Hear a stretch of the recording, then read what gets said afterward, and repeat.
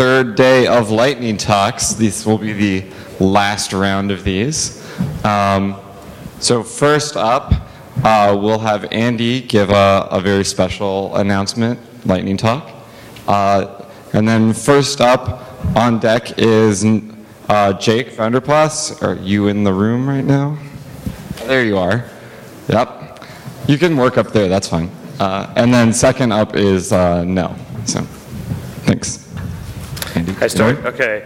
Thank you so much for staying here. The fact that all of you are still here means that maybe you might sweat for SciPy as well as stay and listen to our talk. So I'm here to ask you to volunteer. It's everybody's favorite topic, and I tell people how we do it, and it's just like this: collaborative sausage making. Except collaborative sausage making looks more like this today: a GitHub repository with too many repos and lots of members. So we would love to run this member count from 24 to 400 at least, right?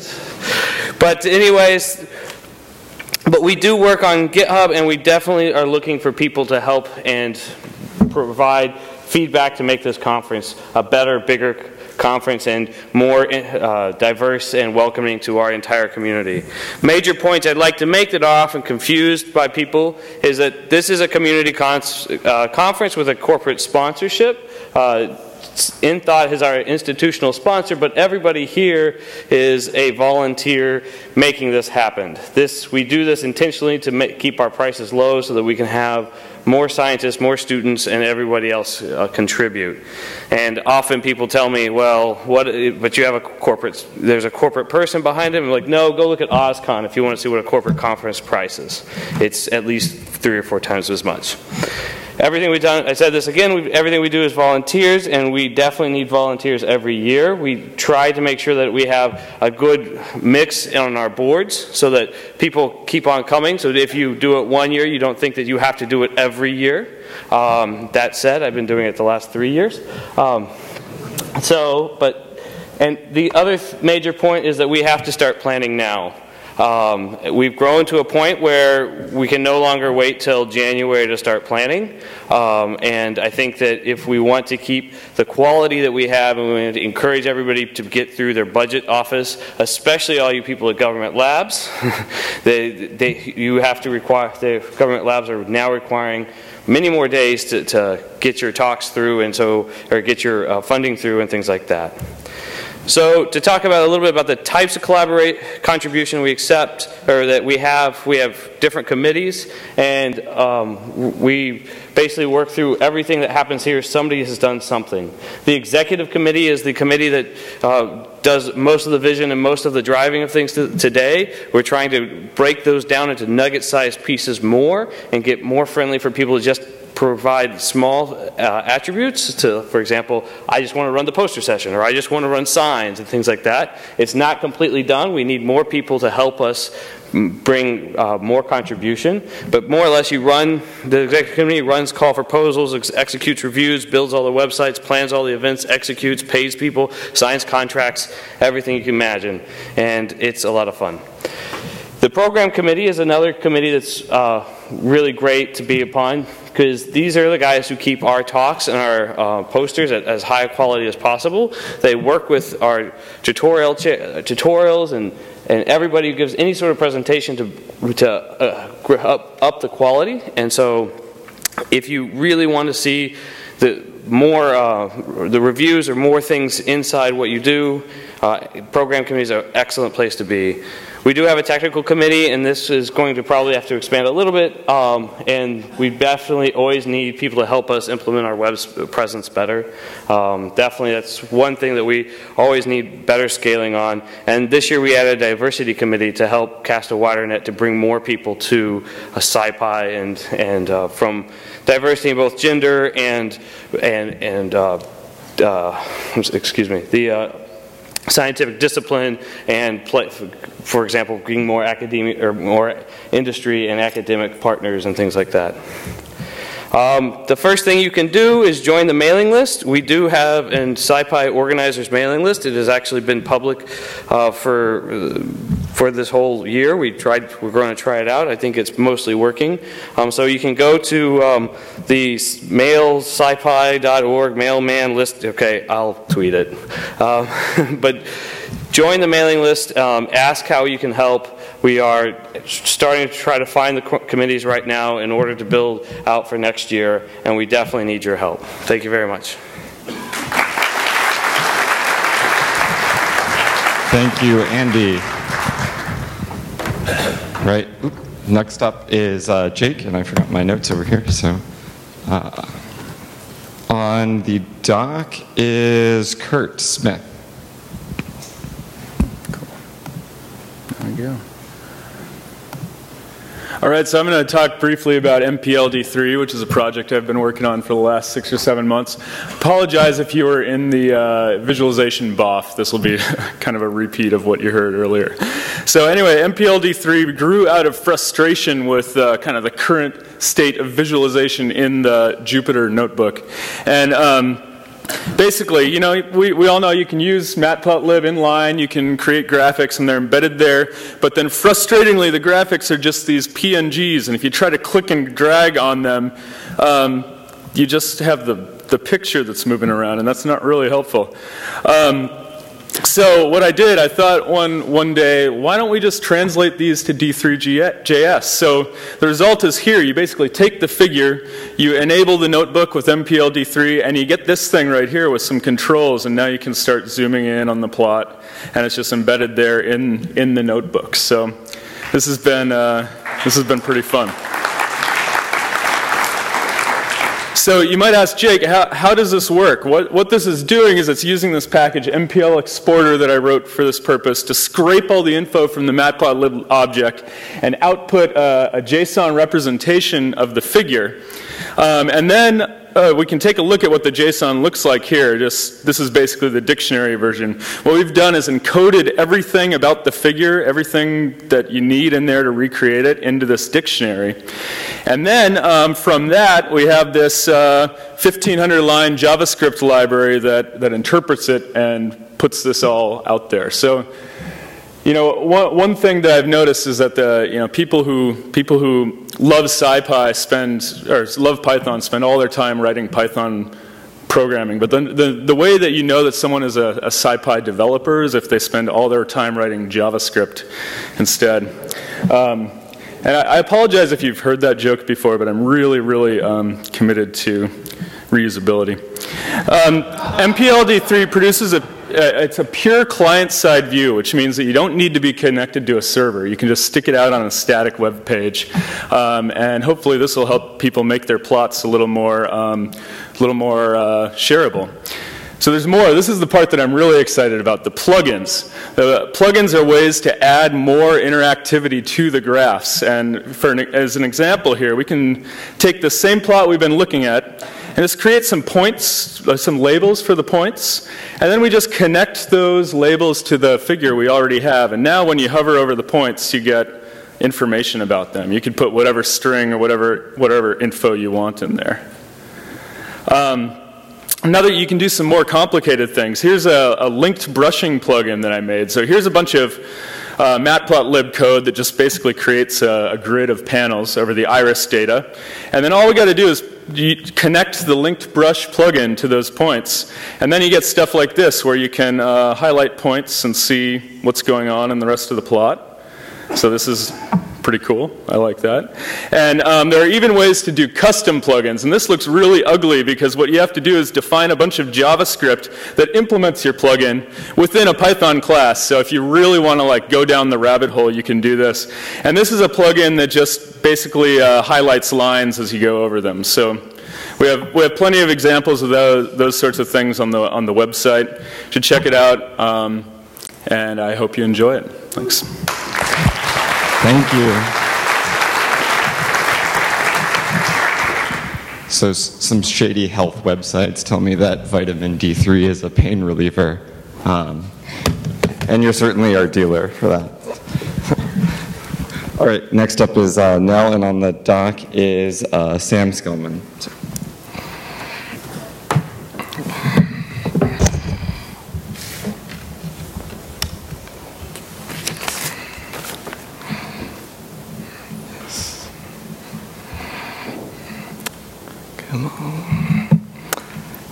always exciting.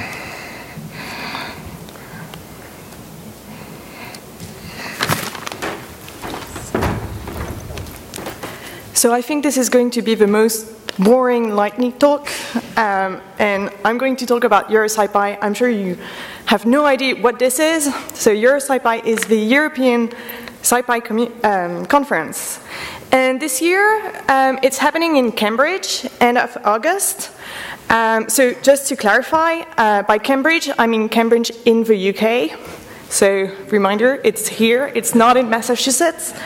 And so it's the first time it's happening in Cambridge, but we're all pretty excited to have it in an English-speaking country. So probably we'll have less people butchering the English language, but that's not even sure, because there'll be a lot of French people there, like me. So SciPy is shorter than, SciPy is shorter than SciPy. It's 2 days of tutorials with 2 tracks. 2 days of conferences with 1 track, which makes it really easier to choose which track to follow, and 1 day of sprints. We also have 2 keynotes. So this year we'll have Steve Johnson from MIT talking about crossing language barriers with Julia, SciPy, and IPython, and Ben Nuttall from the Raspberry Pi Foundation talking about Python programming in scientific education. So in total, it's about 20 talks. We also have poster sessions and like 45 minutes of lightning talks, and about 250 attendees, so much smaller than SciPy. So why should you come? It's like smaller than SciPy, it's in Cambridge. So first, Cambridge is a great city, but so first I think you should come because of the weather, because I'm sort of sunny all the time. And this is what the weather looks like in the UK. And then so Cambridge is a beautiful city. So there's a lot of old buildings, and we have a chance to be hosted in Cambridge University, which is like probably one of the most amazing universities in the world. And then you get to see, well, more old buildings, and then, well, old buildings again, but it's still very nice. So another thing which is nice about the UK is the food. So actually in Cambridge there are something called the trailer of life and the trailer of death. We all wonder why grad students call them like this, but apparently after 2 a.m. the food there is absolutely awesome. Not before 2 a.m. So we have also a lot of social events. So this is a picture taken so in Belgium, so traditional Belgian meal. But so we have, I hope we will be able to organize what we call apéro. So this is a French tradition of gathering around drinks, and it is always fun. I think some of the people here went to some in Belgium, so just chat with them. And see what it's like. So another thing we do is during poster session, we drink free beer. And by free beer, I mean not only it is free, you don't have to pay for it, but it is actually free, so you can get the recipe on the bottle to do it. So it's like Stallman compatible. So come to SciPy. Sustainable beer. Yeah. Thank you. Now, sounds great. Next up, we have Kurt, and in the dock we have Mike McKearns.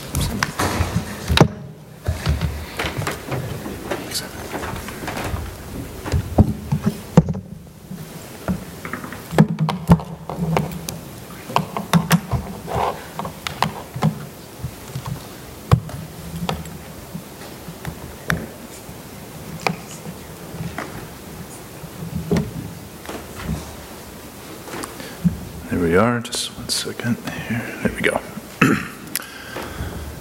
Hello everyone, I'm Kurt Smith, work at Enthought.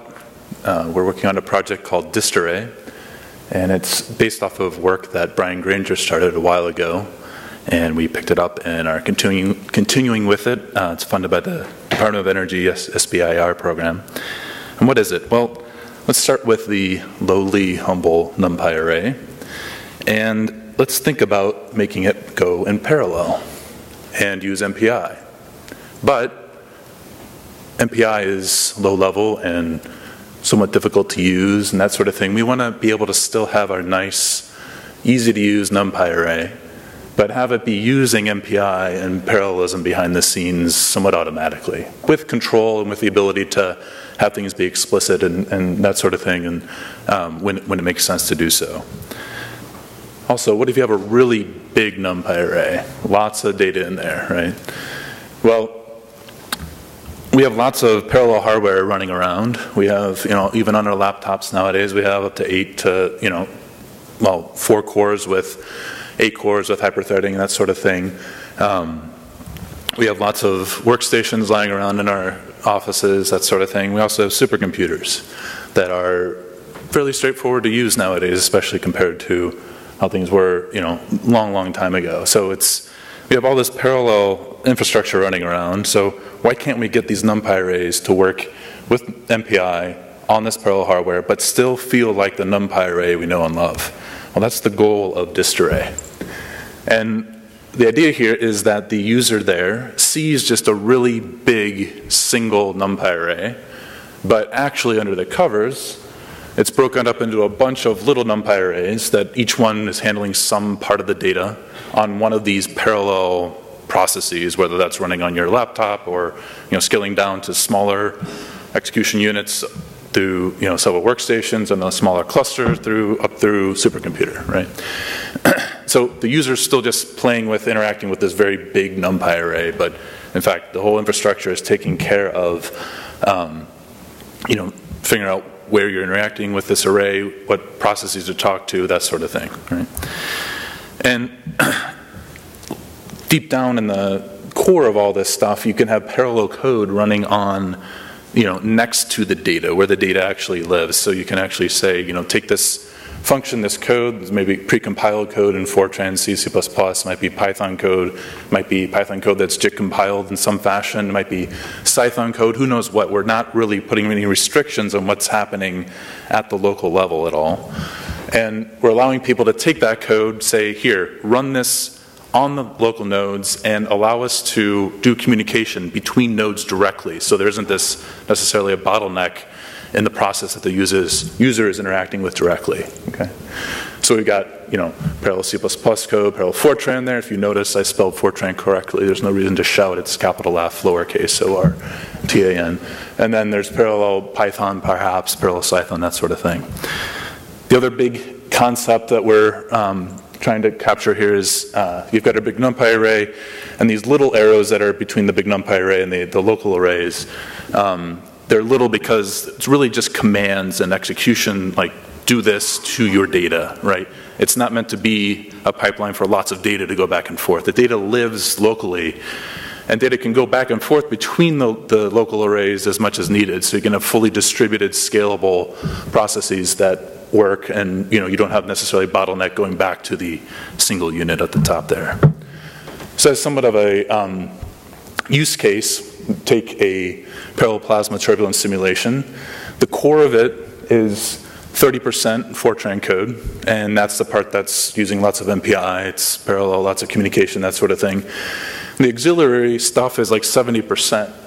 It's initialization, parallel I/O, parallel test suite, that kind of thing. All the fussy, fiddly bits that you have to deal with all the time and probably spend more than 70% of your time dealing with, but it's really not the core of your simulation. That's the stuff that we want to be able to write in idiomatic NumPy, essentially, with dist array or something like it. And keep the core in Fortran, let it be fast, let it be scalable, but tap into it, make it much easier to use with something like what we're building with dist array. So we have, give me the, there we are. We have some IPython notebooks for examples, that sort of thing. Show the different distributions, and then one more slide. And thank you, Kurt. This is what happens when you distribute your presentation.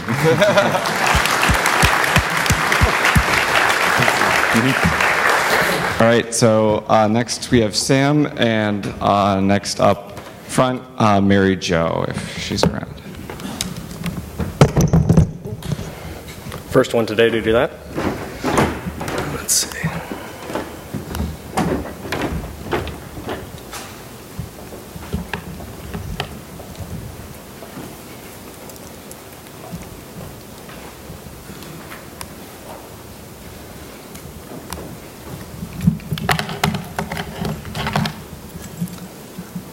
Sorry about this. So I'm going to talk to you about what we've been doing in a project called the Dark Sky Simulations. And so this is in collaboration with Matt Turk and Mike Warren, who are sitting in the back, as well as a bunch of other people. So the basic science goal is we're trying to study the evolution of the universe. And to do so, we're going to use 1 trillion dark matter particles. And 1 trillion is a large number. Turns out, if you run this simulation, it took about a day. It generated about half a petabyte of data. So it begs the question, how does open data and open science work at this scale? The answer is that it works the same way. You put the data on the web, and that's what we've done. So you can go to our data release, and you can browse around. You can see the metadata. We give you even a tour of how you can explore that data. That's all fine and good. Then we did something crazy, and we put a file on the internet.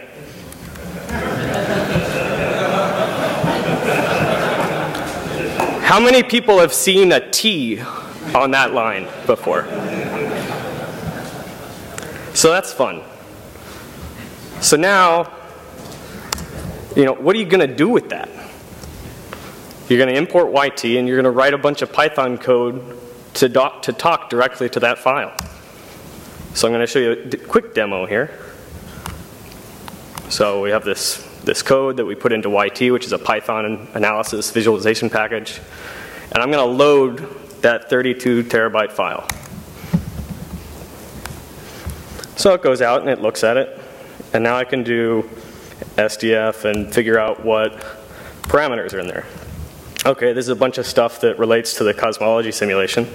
What if I want to look at the first particle and its x position? It'll go out there, grab it. It tells me that's fine. What if I want to know where the trillionth particle is? That works too. And so we wrote analysis around this. So that's fun. But you can do more than that. You can use YT for what it was built to do and analyze and visualize this data. And so note the website is still there. And you can actually just directly access particles in this 32 terabyte file that is indexed hierarchically and grab only the stuff you need over the web and analyze it locally. So we have a project website. You should go check it out. Just to prove that this is not just magic, I'm going to attempt to do this all right here. And instead of plotting that same halo that you just saw, I'm going to plot the 10th most massive halo. There's about 4 billion of them in this simulation. A halo is just like a galaxy, cluster of galaxies. So right now it's going through, it's finding the 10th halo. It's grabbing those particles, and then as long as the rest of you in the audience aren't right-clicking on that file and saving as, this will go through, and I think there's a limit here that is 1 megasecond. Yeah, so. Yeah. So give this a minute, but this is what we're trying to do. We're trying to write the software around directly addressing the data on the web and make it as simple as possible for someone to go and analyze data and reproduce our results. If you saw Matt's talk earlier, the next step here is put all of this technology into a Chrome browser so you can just download an app and explore the universe. Oh yeah, it's done.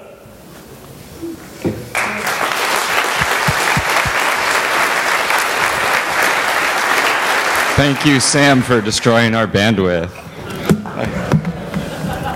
Next up, we have Mike, and next up front, if we could get Brian Granger, that'd be great.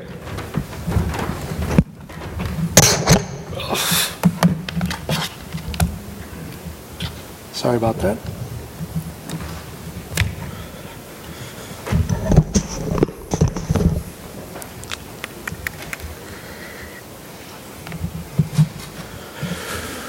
Okay, hi, Mike McKearns. I wanted to talk about I usually talk about tools, but I'm going to talk a little bit more about results.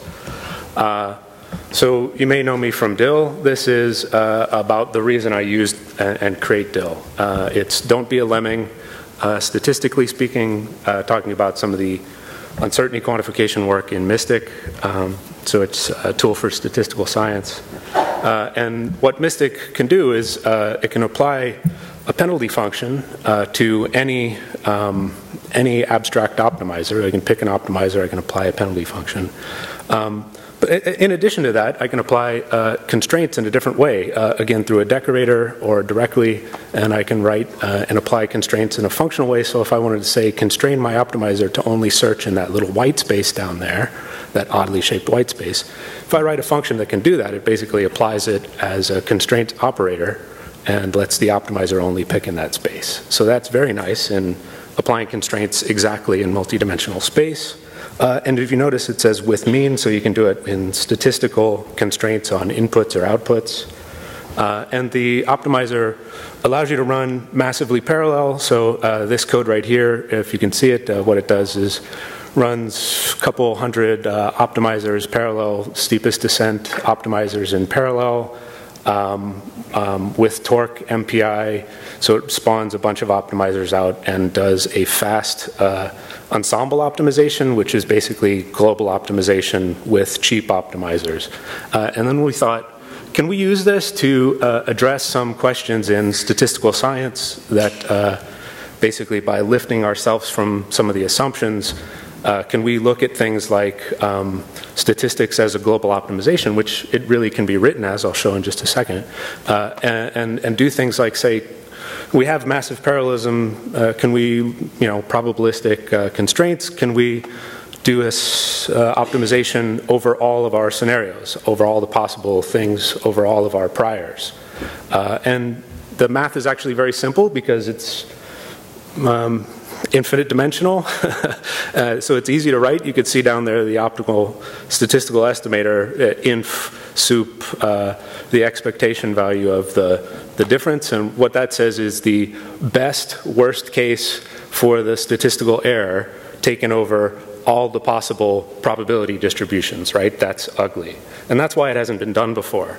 But we actually have a tool that can do it, and you can rewrite things like Bayesian formulation in this form and rewrite the optimal Bayesian prior that you'd find. It's basically an optimization over all priors. And still infinite dimensional, so to do it on a computer, you use a physics trick, which is basically build a basis for your wave function or your probability measure, or your probability distribution, and then you have a bunch of Diracs or Gaussians that represent your probability distribution, and you do this optimization like you see in the boxes over statistical space. And what you are seeing there is you're seeing the optimization condense basically to the scenarios that are the most relevant in the extremes. Those are the extreme points that have the likelihood of happening. So you collapse into the minimum there. And so with this, we started to get some results. Of course, these are big, nasty problems. They take a while. And one of the results that we got, and actually results that we kept getting with even the simplest cases for statistics under uncertainty, like a means constraint on the output, are that you get discontinuities in the governing behavior like that, discontinuities and jumps. And what that does is it violates the basic assumption that most statistical methods make, that there's regularity, well-posedness, and also that we found from that it blows the concept that if you are close enough, it's good enough. Actually, if you are close enough, it's no better than being absolutely wrong or random. So what does that say? It says, hey, we have a new method now that we can augment existing methods with, that if you do this ahead of time and check and make sure that it's true, then you can say, hey, I have verified results. I know I'm getting a guaranteed answer. And if you don't do it, then your predictions are no better than making a random guess. So it's a fairly serious impact. There's our references, and if you, we're actually, I'm a board member on a foundation, and we're looking to help fund and augment some statistical science software. So please come talk to me. And thank you, Mike.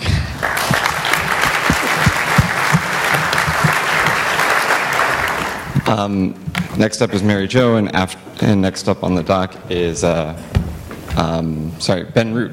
Thanks.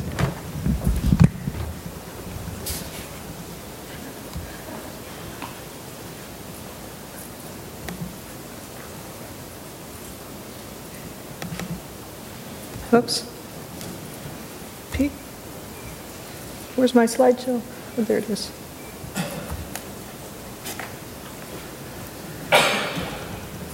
There's bad news and there's good news. The bad news is, no matter where you work, there are no guarantees. A couple of days ago at a BOF, I heard people talk about, where are the scientific programming jobs? Where can I find them? And then I heard a lot of people lamenting about soft money. And I'm up here to tell you that I'm living proof that soft money is not so bad. I started working at the National Snow and Ice Data Center 21 years ago, and I've been funded on soft money ever since. It's not so bad. The good news is, you usually have more choices than you think you do. So I want to tell you about some opportunities that we have. We have job openings right now. I'm happy to talk about any of them if anybody's interested or interested in finding out more about us. We're in Boulder, Colorado. We're a full-service data center. We're mostly funded by NASA. We have about 2/3 of our funding that's NASA funding for a distributed active archive center. The thing that I think is interesting to the people in this room is that we manage and distribute scientific data, but we also have scientists who are right down the hall who use it and in some cases produce it. That's one of the things that external reviewers have basically said is our strength, because we're not just a bucket of bits. Earlier this week, anybody listen to the radio? Earlier this week on Marketplace, they had this thing where they said, can you call in and describe your job in 5 words? And I didn't call in, and I didn't do that, but I started thinking about it. I thought, God, what would I do? And this is it. The climate's changing. But the thing that is really cool about NSIDC is that people care about doing it in a sound way. You know, you can't really say you're doing the right research. You can't really say you're getting the right answers, but people care about doing things the right way. So, without further ado, if I can, how do I get out of this thing? Go to a browser.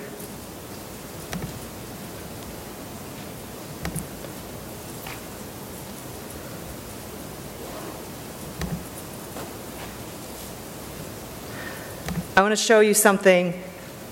Oh, the resolution is terrible. Okay, so we're the people in Boulder that you usually hear about on the news. We're one of the groups that are tracking Arctic sea ice. And I don't know how to make this thing so that you can see the whole screen.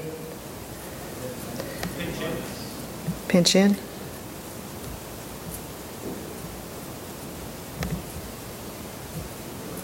There we go. That's better.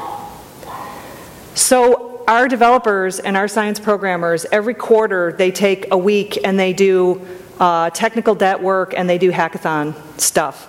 And we had a guy who had been working at the data center for about 6 weeks, and he said, so what's that, that Arctic data that you guys have? Can I just see it on the web? And everybody said, well, yeah, but you have to open up the files and they're HDF and there's this and you have to do that and then you do this. And he said, really? That's totally lame. And so for a hackathon day, he put together this thing that he called Charctic. And you're seeing live data. This green line here is where the sea ice is as of, I don't know, a couple days ago, yesterday, theoretically. And he put together this thing that answers that question that Edward Tufte always talks about, which is compared to what? And people liked it so much that somebody else found a little more funding, and they said, can you make that so that we can actually release it to the public? Here's another example of some of the work that these guys do. It's totally cool. We had a NASA program manager come up to us in August last year, and he said, I've got some extra money in my budget. I know that sounds like a fantasy, but he really did. And he said, and you guys have a whole bunch of really cool data from satellites that NASA has paid for, and I want to be able to make it available to policymakers. So it doesn't have to be any big analysis tool or anything. Just make maps for them so that they can understand what's happening. And this was the result. I can show you.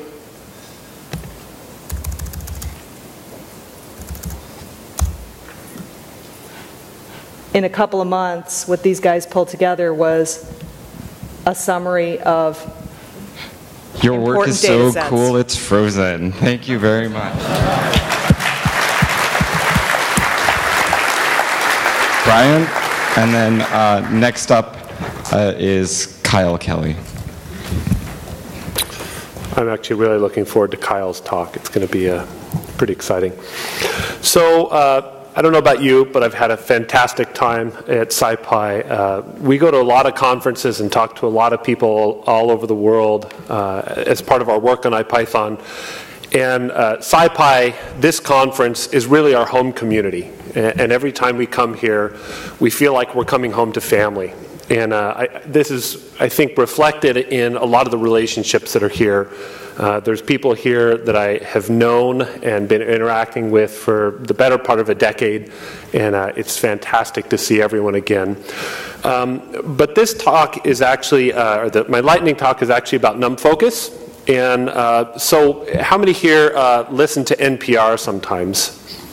All right, so as you know, every once in a while, maybe every 6 months, NPR stops their regular programming and has a fund drive, right? And they bring the Car Talk guys on to talk about how you should give to NPR. And I tried to get them to come down from Boston, the Car Talk guys. They were busy, so you're stuck with me instead. So how many people here from industry who are currently working in industry? Hands? And how many people in academia or nonprofit? Fantastic. It's exciting to see more people from industry here. Another question, how many people here have contributed to an open source project in this ecosystem? Wow, that's absolutely fantastic. So I went on to Olo, which is a website that summarizes statistics and various aspects of open source projects. And they have one metric. It's a model that looks at source code and tries to estimate how many person years of effort have gone into a project. And I looked up the numbers for IPython, NumPy, SciPy, SymPy, Matplotlib, and Pandas, sort of the core SciPy stack. And between those 6 projects, Olo estimates that there's just under 400 person years of effort, right? And so when you look around at the people who raised their hands, you've got, between these people and obviously a lot of other people all over the world, a significant effort in open source software being put to use for open science. And that's really the goal of NumFocus. The core idea of NumFocus is that open code leads to open science. The goal of NumFocus, according to the website, is to promote and support the ongoing research and development of open source computing tools through educational, community, and public channels. Some of the main activities that NumFocus is engaged in, they organize and sponsor the PyData conference. They offer fiscal sponsorship for a number of the open source projects in the community. IPython is one of those projects, SymPy, and there's other projects that NumFocus is currently talking with to bring on in that capacity as well. They offer the John Hunter Technical Fellowship, the first of which was just awarded recently. And they also have other activities promoting and encouraging women in technology. And one thing I think is important is to understand what happens when people give to NumFocus. And so really I want to sort of talk about our experience with IPython and NumFocus. As many of you may know, we got a very generous donation from Microsoft Corporation. It came in through NumFocus. This is about a year ago, and it was targeted towards IPython. And I want to talk very briefly about what's happened as a result of that. So how many people here have used or are planning on using the IPython widgets that came out in IPython 2? Fantastic. How many people here have ever viewed a notebook on NB Viewer or a static HTML page? All right. So with the money that Microsoft gave us, we were able to hire a recent grad from Cal Poly, Jonathan Frederick. I'll have him stand up for a second. You saw his lightning talk on the devious JS object the other day. So we hired Jonathan to work full time, and Jonathan has been one of the lead developers on IPython who has implemented a lot of the NB Convert machinery and the NB Viewer machinery, and then also the widgets. And so my main point is that when we build support, fiscal support for NumFocus, real things happen. This is not money that gets given and sort of evaporates into the ether and you'll never quite know what happens. Real practical work that benefits the community gets done. That's basically it. The last thing, can Leah please stand? Leah is the chief cat herder for NumFocus and makes sure that things get done. And then also, are there other board members for NumFocus here? I think a few. Andy, Fernando, Perry. Please talk to any of us and donate to NumFocus. Thanks. Thank you, Brian. McDougall? All right. Hey, everybody. I'm Kyle Kelly. First up, who loves Phil's coffee? Anybody? Paul, you've won some free coffee. Here, get up here. Woo! Sweet. See if we can get working. I should have plugged in first. Uh-oh. Of course. While Kyle sets this up, I should tell you Phil's coffee is amazing. If you're ever in the San Francisco Bay Area, do check it out. It's so amazing. Facebook has it on their own campus. They have their own Phil's coffee. It's spelled with a Z. Do you know what I need to do?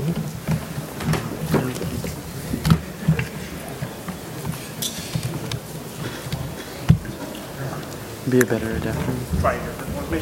No. Okay.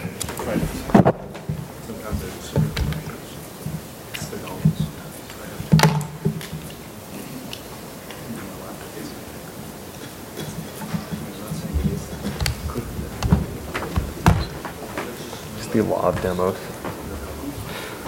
No. Bring up display. Bring up display. What do you mean? Just swap and put the slide on somebody else's machine.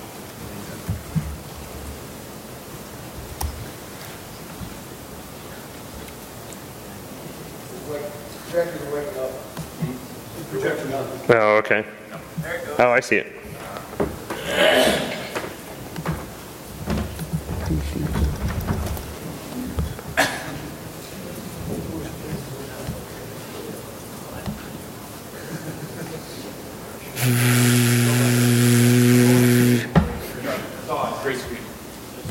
Oh. I see the top bar. The top bar is just barely cut off. Oh. Yeah, we need mirror displays.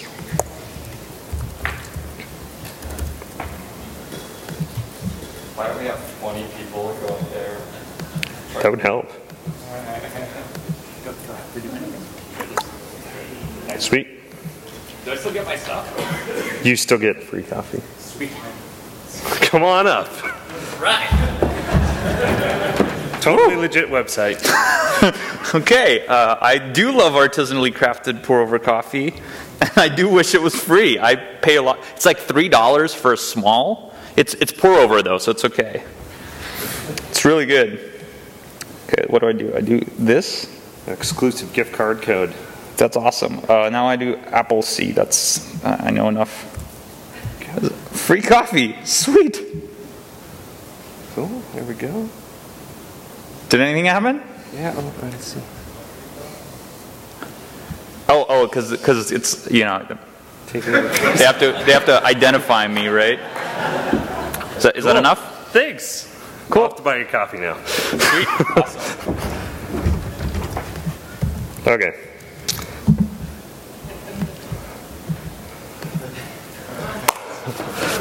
So what I wanted to show there was a vulnerability in the IPython notebook that was patched in 1.2 and in 2.0. Not cool, Kyle. Right. So we all know the notebook runs code on your laptop or your server, Raspberry Pi, wherever you want, from your browser. JavaScript sends your code over to the notebook server and over to the kernel, and it uses kernel.execute to reach them. Right. So you're logged in, you write your code, it sends it over to the notebook server, communicates back with the kernel, it sends results back to your browser. There was an issue though. So let's say you open a different tab. Let's say the totally legit Phil's Coffee website that was displayed earlier. The same path that you're in right now, so you can't access, you're usually protected by cross-origin requests from your browser, but aren't necessarily protected from WebSockets that are cross-origin. So WebSocket, wherever your notebook is running, and then the kernels. And so if you go to some arbitrary website that happened to connect to the right kernel, they could execute code on your machine. So in this case, we're connected to the server, and we open a different tab, we go to it, somehow they get a kernel ID, and then they're able to run code instantly. In the case for Paul, he got his picture taken by photo booth, which of course is not really that malicious, but still practical. Wow. So there are mitigations for this. The kernel ID is a UID. It's randomly generated. Using an authenticated notebook server protects you from this issue. It's been fixed in IPython 1.2 and the 2.x series. Yeah. So security. A lot of things have been changed in the notebook format. You've noticed that we're signing notebooks now to make sure that if you load a notebook from someone else, that you want code that runs on that page, because JavaScript can run well before any code, like you explicitly enter to run code. And so we've stopped that ahead of time. We're protecting against the cross-origin WebSockets. And if other things come up, like if you notice something that might be sketchy that needs to be fixed, like email us, let us know. We'll fix it right away.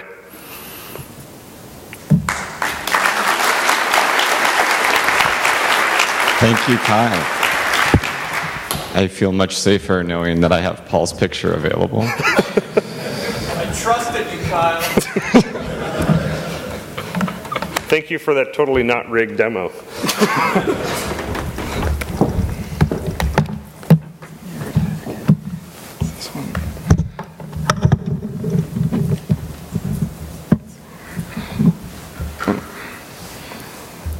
Is it up there now?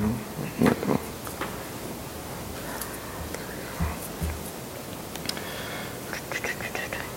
Just hit F5. Okay. There we go. Okay. All right, just a little bit of context for this. About 8 or so years ago, the company I worked for, well before I ever arrived, they made a mandate from on high that all software that we make that needs config files would use XML. Yeah, I was not happy when I found out that. So configuration file control the behavior of complicated software. They need to be they are a safe, easy to understand mechanism for non-developers and also non-technical users. So it could be somebody who just operations who's going to be there at 3 o'clock in the morning who needs to go and modify things when things go bad.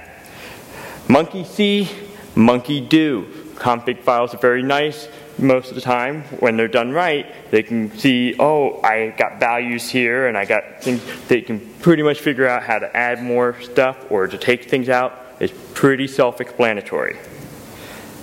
They need to be mimicable, they need to be flexible enough. You know, just because somebody didn't put in something in a quote, you'd like it to still work. And they're self-documenting. So it has all the essential descriptions. How many times have you gone into some random config file in the etc directory and you could actually figure out how to modify your Apache server? So here's an example of a human readable config file. Yeah, it's readable, all right. So let's take a look at something a little different. JSON. This actually looks very, very familiar to us. You know, it got curly braces and square brackets, lists and stuff. You know, this is starting to look really, really, useful. It's a bit more concise, whereas XML was overly verbose. It's tedious to write in XML, but JSON, we're all Python programmers. This is, fairly straightforward. Very easy to read. And with XML, the tools and stuff are all geared towards serialization or heavyweight. You get these special objects back. Nobody wants to play with it. Meanwhile, you load up a JSON file, you get Python objects that you're used to. That's great. That's wonderful. Isn't this great? No comments allowed in JSON.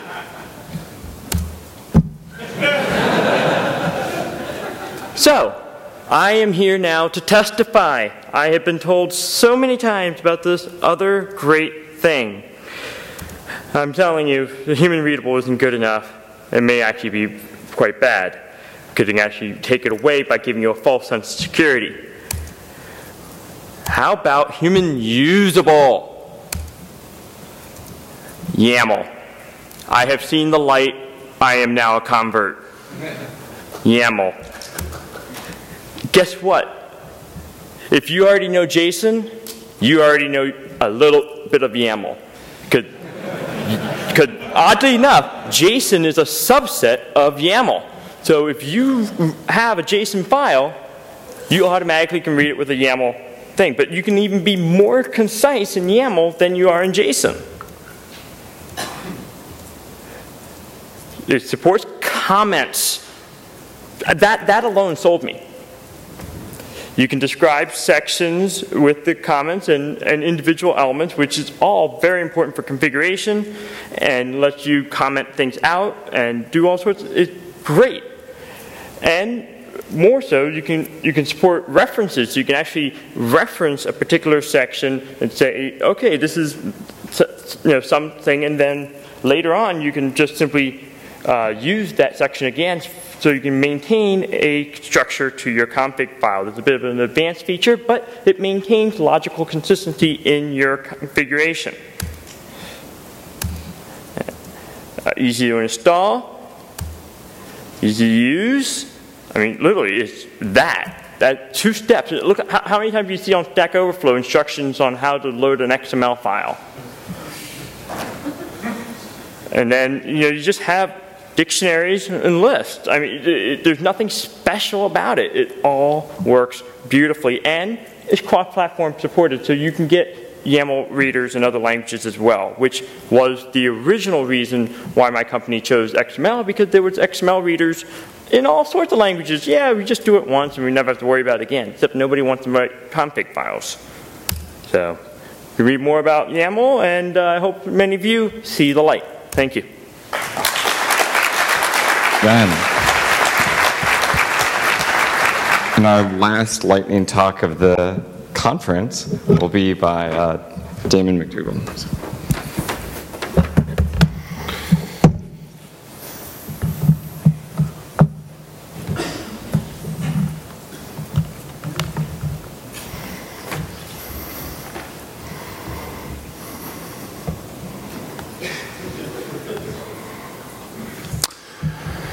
So, a bunch of us were at the bar last night.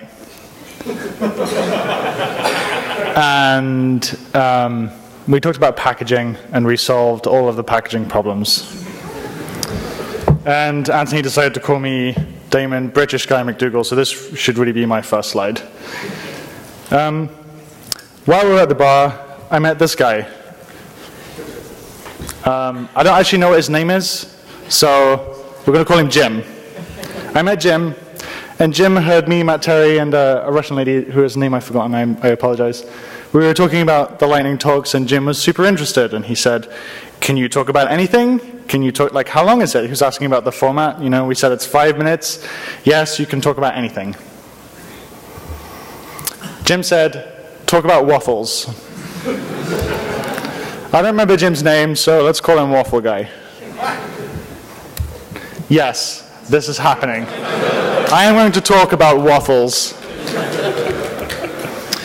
And Jim said one thing to me.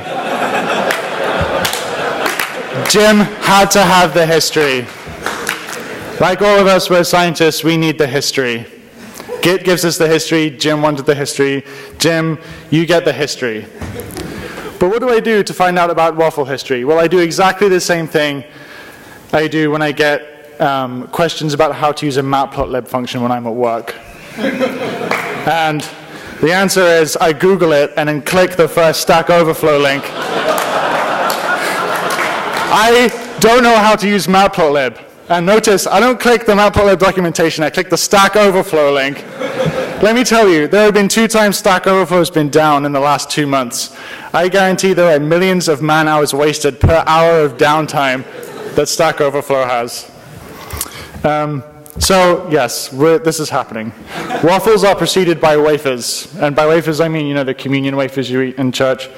And these happened around the 9th century. This is a wafer iron from the 9th century. It looks badass. It's got, like, embossings, and it's very pixelated. The first waffle recipe, published anonymously. Notice it's French. It's not Belgian. Just FYI, all the French people, it's French. French fries are Belgian. The recipe is egg, salt, wine, flour. You fill the waffle iron. Happiness ensues. Here's the outro history. Let's do this. Whistle stop tour. 13th to the 14th century, only speculation of waffle irons existing. 15th century, there's an actual distinction between waffle iron and communion wafer iron. 16th century, paintings depict the modern waffle form. 17th century, unsweetened and honey-sweetened waffles enter the scene. More sugar, sugar prices plummet, sugar is good, sugar kills everyone. 18th century, waffles get names to designate city of origin. Also when the English word waffle first appears. So thank you, 18th century. 19th century, waffles popular despite the pesky Brits inflating sugar prices, which then dropped and other candies appeared, leading to the waffle death. The Brits inflating waffle prices was a naval blockade. That's why that happened. The 20th century, waffle recipes become rare, and only 29 professional waffle chefs are in Paris.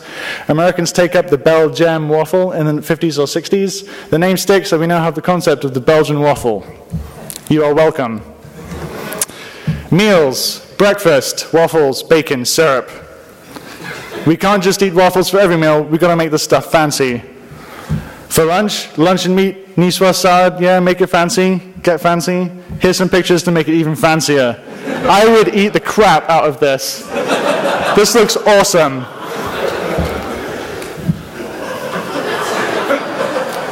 This was on Reddit. I was like, okay. However, there is one problem. What about Austin?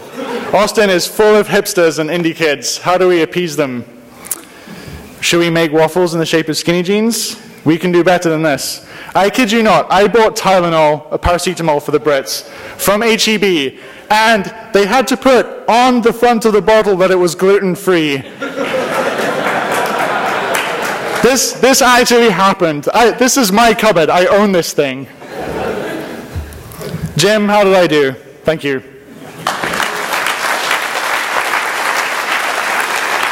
Thank you. Well, it looks like someone lost a bet. Where's my waffle, Matt? All right, so thank you for coming to the Lightning Talks. Let's give a round of applause to all of our speakers and waffle experts. One final announcement. We have sprints tomorrow morning.